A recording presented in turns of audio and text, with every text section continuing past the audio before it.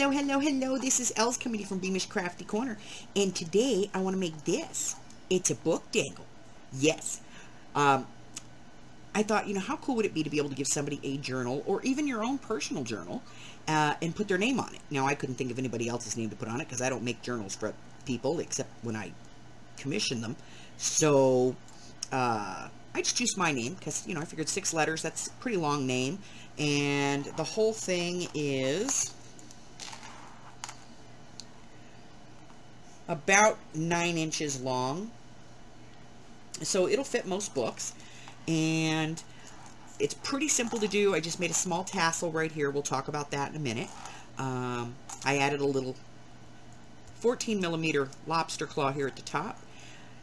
Drilling the holes is pretty easy. If you've never used a drill or you're afraid to do that, see if you can get your husband to do it for you. If you decide to buy Scrabble tiles from me, just let me know and I'll go ahead and drill the holes for you just to help you out.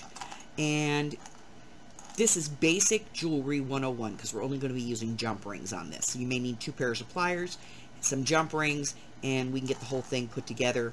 No problem. Easy peasy, guys. So the first thing we're going to do is we're going to head out to the shop and we're going to get the tiles drilled, and then we'll come back in and I'll show you how to put the whole thing together.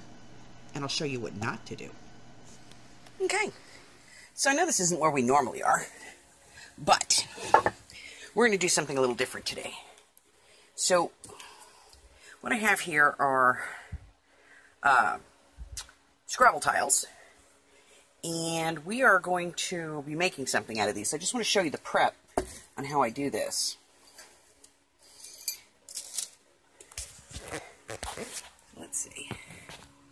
Okay, so what I have here is a Scrabble tile, and I've put it into a pair of vice grips, and the reason that I did that is so that I don't have to have my finger anywhere near it. Okay, I'm going to turn you and back you up just a little bit. There we go. Now, I have a drill here with a very tiny little bit on it, okay? And I've marked the center point, and now I'm pressing the Scrabble tile down so that it's flush against the table. And then I'm going to make sure that I'm straight up and down, and I've given myself kind of a little guide as to where I want to put these holes.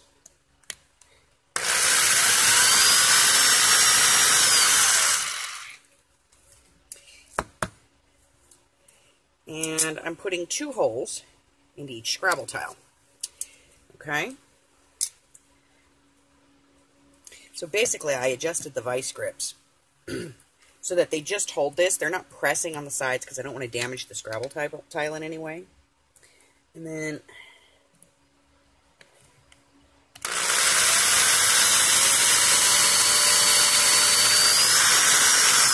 make sure that I'm drilling straight up and down.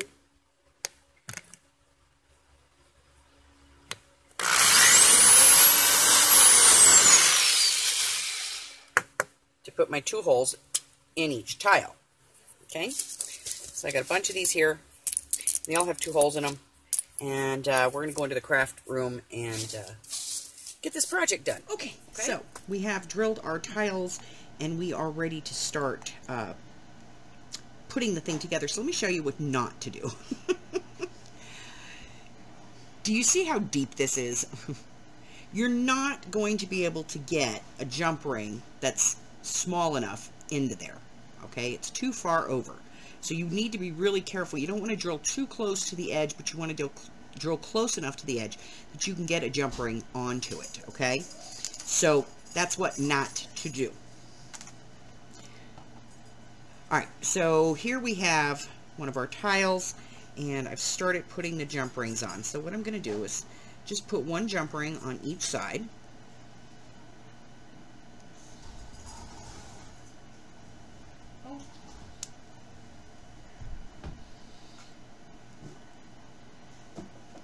Okay, I'm going to make sure that I line these up so that they slide through there pretty easy. And I kind of want to turn it so that the opening is inside of the Scrabble tile. That's going to give me a little bit more play here.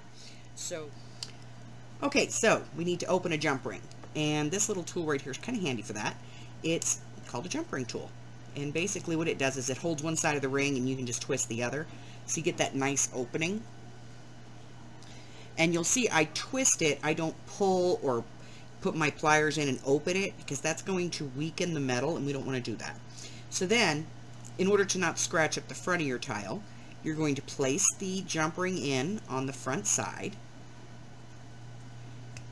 kind of on its side, and twist, and as you twist, it'll actually feed through the tile. Let's get the pliers out of our hands so we can actually use our fingers. So I'm just going to lay it on the top and just kind of thread it through. And as I turn it and wiggle it, it's going to come through on the back. Okay? Now here's where the pliers come in handy because you actually have to get these two ends to come together. And that means you have to get that jump ring to go all the way around. See? Just like that. And then you're going to bring this end back towards it. And that's going to bring the two ends together. And then just grab it and give it a little bit of a spin and put that opening back inside. Just like that. Okay? And that keeps us from getting any scratches on the front of the tile because we don't want that because that would look horrible, right? So the next thing we're going to do is we're going to attach this to our existing chain. So we'll take another jump ring, open it up. We're going to put it on the right side and then just add it to our ongoing chain. Make sure you got the letter the right direction and that when you hold it up, they are facing the right direction. Once you've done that, let me get rid of this real quick. Once you've done that, you're just going to take your pliers and squeeze the two ends back together.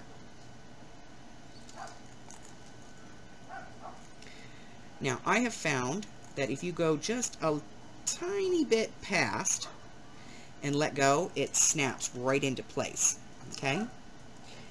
So, just a little bit past it, and it snaps right into place. Okay? So now I have all of my rings nicely done. I'm going to go ahead and add a charm here in the center. So the easiest way to do this is just to open a jump ring and put it on a charm, and then you're just going to go to that link that you just put in there that connects them together, and you're just going to fish it through, and again, just seal it back together. And then just take it a hair past, and it will actually snap into place. Now that I have all those on there, let's talk about putting a tassel on this.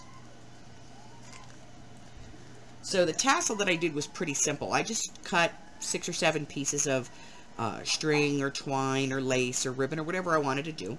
I fished them through a small jump ring and then just took a piece of wax thread, wrapped it around a couple of times, tied it off with a square knot, and then just trimmed my edges down.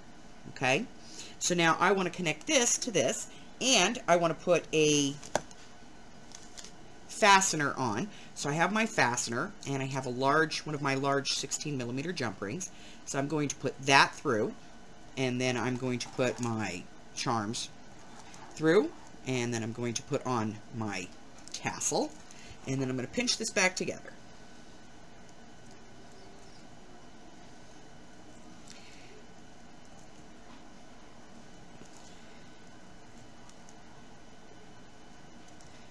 Alright.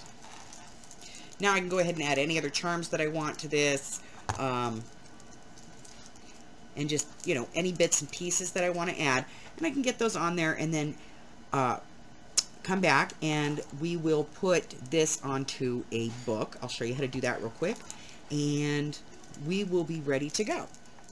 Okay, so how do we get this onto a book? Well, I'm not going to obviously put this on a book just yet. I am going to pretend. Okay, so what we're going to do is we're going to take a piece of chipboard that is our spine. We're going to pretend this is our spine. We're going to use an awl, and this particular awl has a very wide top to it, and we want that wide top because when we push this through, we want to actually get some distance. We want a nice size hole, okay? So, push it through, and then I'm going to bring it up, and I'm going to keep pushing till I get a nice hole. Not too close to the top, all right? And we're going to be getting another one of our very large jump rings.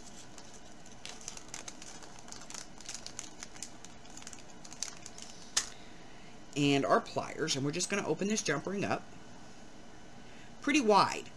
Okay, that's a pretty good distance there. I don't know if you guys can see the two ends, but that's a pretty good distance. And then what we're going to do is very carefully lay it flat. It's really hard to do this so you guys can see, but what I'm going to do is I'm going to thread it on over the top of my book cover, and then I'm going to turn it and let it go into the hole naturally, because I don't want to force it, because I might damage my book cover, and I don't want to do that. So once I have it on there, I'm going to bring it back up to the top, just like that. I'm going to bring my pliers in, and I'm going to just bring the two ends together. Okay? Until I get them lined up. And they should just snap right into place as soon as I get them lined up. Okay, now once I have them lined up, I'm going to spin this so that the opening is inside the book cover. Okay?